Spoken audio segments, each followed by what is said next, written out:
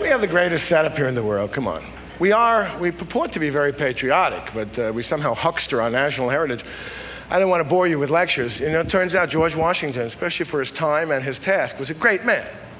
He was tall and imposing and brave and the right man at the right time and risked, would have been hung had we lost the revolution.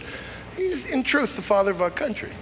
And I'm sure he'd be very, very thrilled to know that we sacredly observe his birthday each year with a mattress sale.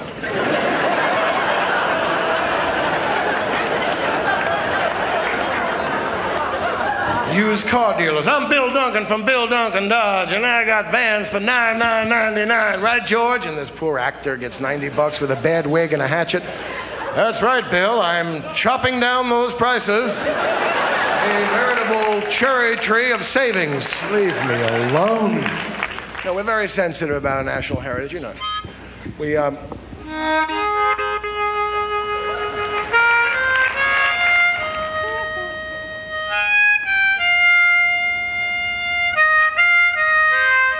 The American Civil War, a conflagration of untold proportions.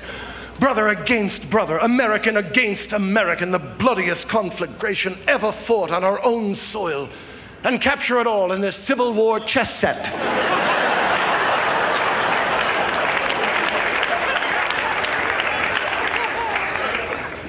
Yes, the Franklin Mint will send you on your approval. Once every 4 months, each of these chess pieces at $37.50 a pop.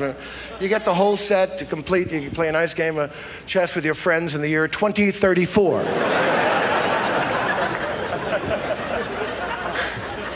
But I like the way they say, on your approval. You know, you may not want all the pawns. They're annoying. They get in the way, you know. Now, just one knight and one bishop for each, on your approval. And this limited edition, only 2 billion copies of this crap. There are certain areas of the world too soft to market, like the Sri Lanka area. They can't penetrate it with the Civil War chess set. The elective spending is gone for things like rice, but they'll get there eventually, believe me. And I say, look at the detail and compassion on General Lee's face. This is one of the kings. General Lee. You look at this. This was, molten lead 10 days ago. General Lee. Could be Peggy Lee. Pinky Lee.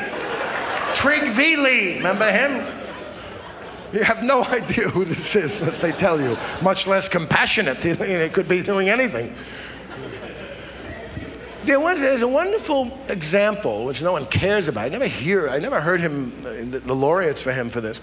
In government service, the first man on the moon, Neil Armstrong, did not huckster his position, did not take this gross advantage. A guy like Michael Deaver is the president's best friend, leaves government service. Hey, Korea, Canada, come on. That's what it is. It's the worst. There's no excuse,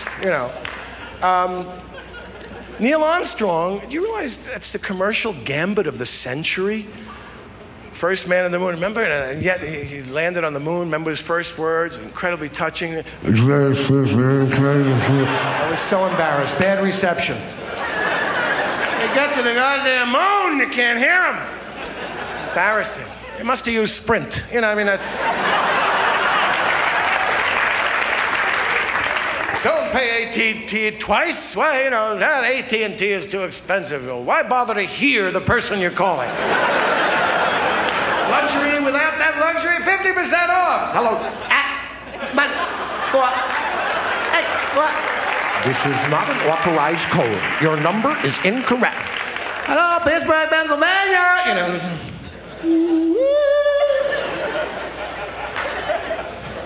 He did say a small step for man, a giant step for mankind. It is still admitted in our imaginations, although it happened, believe it or not, in 1969, 60s, the 80s.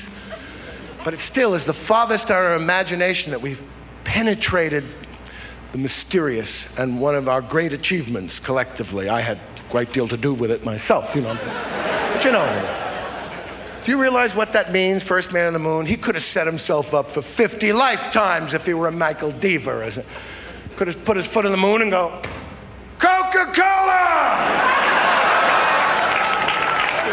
What were the first words on the moon? Coca-Cola. Trivia 200 years from now.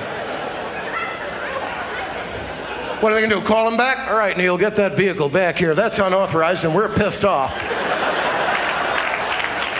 He's got him by the Monongahela. He's on the moon. Costs billions, you know. IBM, be right with you, Saul, you know. He didn't, which reminds me of a crumb bum in our past who did. Agnew, remember this bum? I was reading the other day, remembered, evidently, while he was already in the White House, he took some bribes, like a $1,500 payment for some highway deal. I mean, don't get me wrong, but in my eyes, he almost would seem like less of a crumb bum if he took more. You know what I mean? This is his idea. Well, I'm vice president now, 1,500.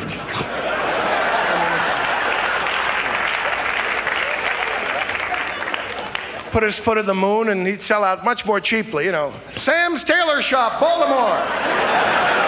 Vinny's Crab Cake Emporium. We deliver. I mean, you know, this is...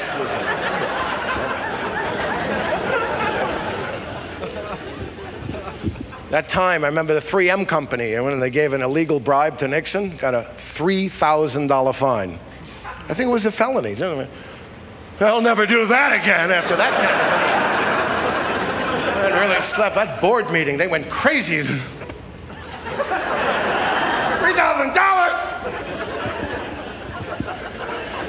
How are we going to come up with that kind of money? Any ideas, genius board members? We can have a bazaar, sir.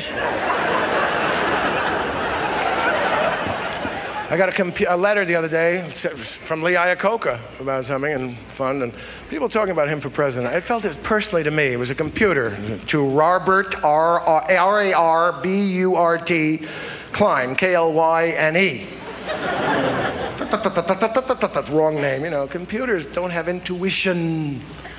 They're hilarious. I got a new Apple computer, and it shows you I'm not still too immature to do this. You put the beginner program in, it says, put in your first name. I went, shithead. And it goes, hi, shithead, glad to meet you. Now, first thing is they're going to say, you know, answer, which of these is correct? Right, shithead! You're on your way to being a computer genius. We laughed 10 times at this nonsense. Now, shithead, let's see, you know. Now, shithead, a lot of people have trouble with this next question, but I'm sure you'll get it. Spectacular, shithead! You know, it gets all excited, and this stupid machine doesn't know it's calling me shithead. My name is Robert Klein, not shithead. It's quite a joke, right? It's in the level of teasing a dog, you know. I got food for you. No, I don't. You know, I mean,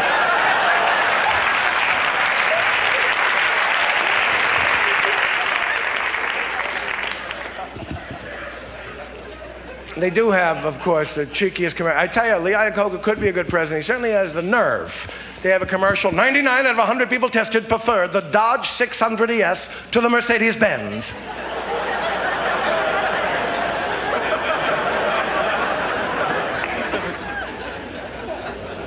I'd like to meet these people.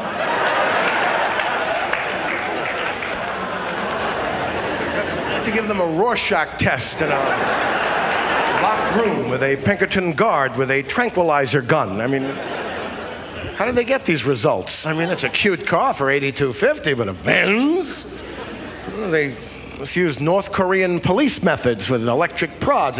Which did you prefer? Well, frankly, the Mercedes. A Dodge! A Dodge! I like the Dodge. I love the Dodge. I don't know where my kids go to school. I mean, they can...